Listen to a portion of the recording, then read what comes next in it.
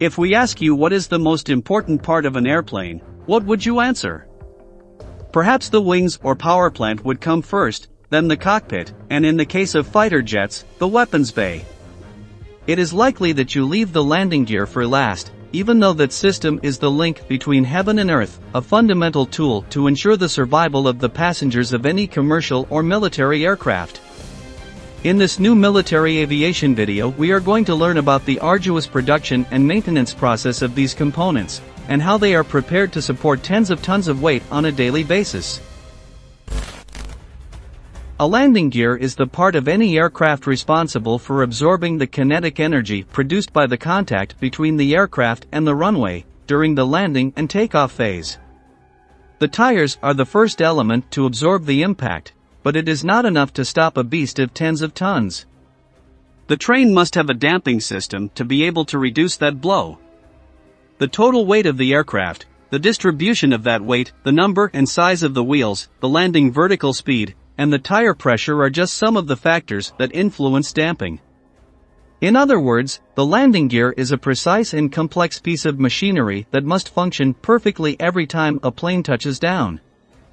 Airbus is one of the world's leading aviation companies, and to maintain that standard it must turn to subcontractors that produce the best aeronautical parts.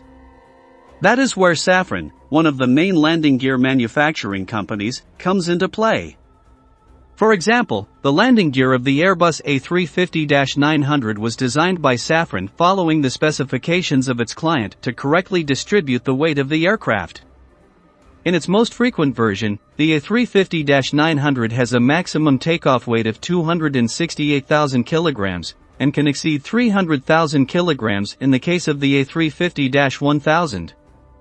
The landing gear must be able to support and mobilize these masses. The question is, how is such machinery built?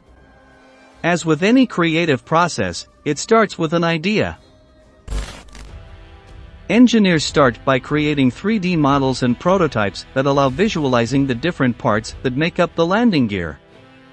At this stage, tests are usually carried out in a wind tunnel, that is, a closed space where real flight conditions are imitated to check the reaction of the design and avoid possible errors.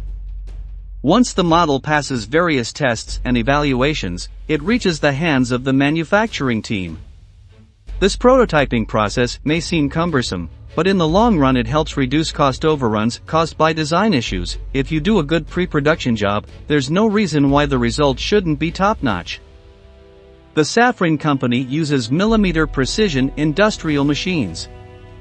When we talk about the landing system of a commercial airplane, there is no margin for error. The lives of hundreds of people are at stake every day. The materials are heat-treated to increase their resistance to corrosion and the hardness of the structure. The parts are then covered with a protective coating, painted and inspected by the quality control system. Once the pieces are ready, the assembly process begins, which is done by hand and with machinery, a combination of human strength and robotic precision that ensures that each part is placed correctly. Of course, before being installed on the aircraft, the landing system will be tested to verify that it is ready to withstand the tens of thousands of kilograms that it will have to support on the runway.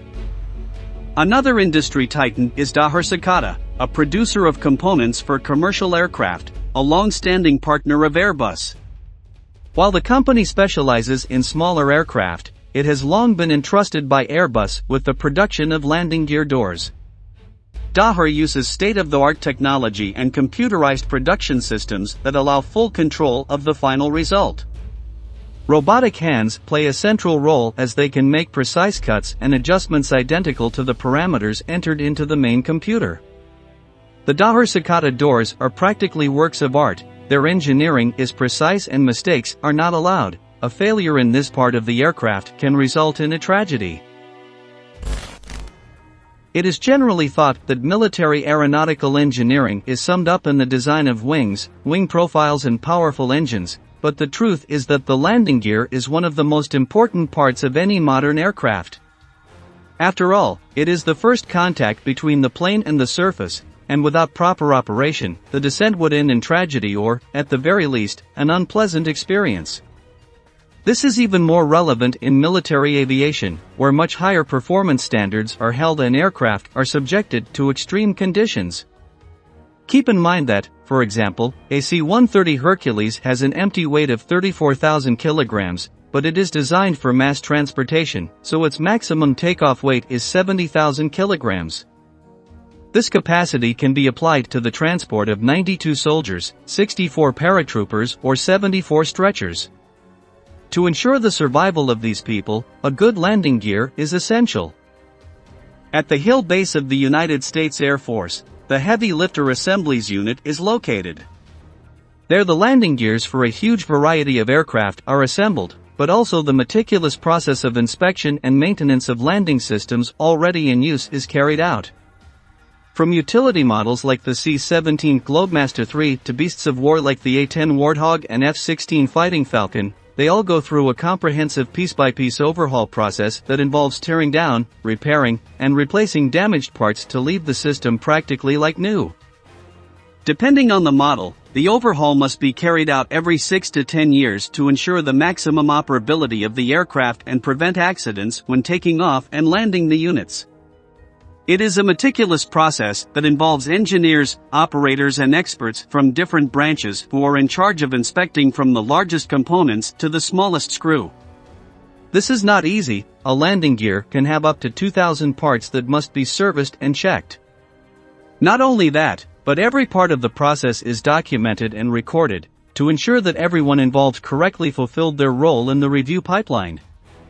Once the reassembled landing gear is tested and verified, it is reinstalled on the craft from which it came.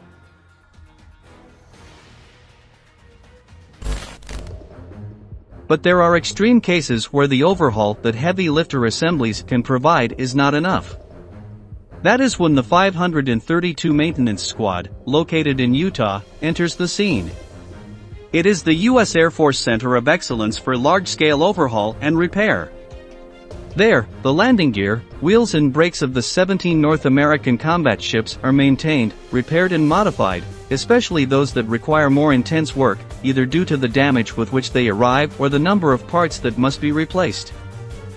They specialize in receiving virtually unusable units in order to return them like new. To do this, they disassemble each part and inspect it with various methods to determine which are suitable for maintenance and which should be discarded. This includes a bath with special materials that remove the protective coatings and a fluorescent light inspection that reveals details that the naked eye could not see.